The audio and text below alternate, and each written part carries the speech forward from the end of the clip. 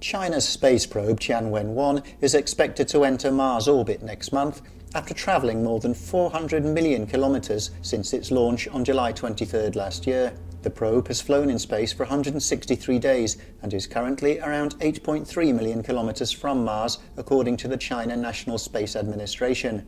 The flight marks the start of the country's independent planetary exploration mission. The probe is flying faster and faster as it gets out of the influence of heliocentric gravity.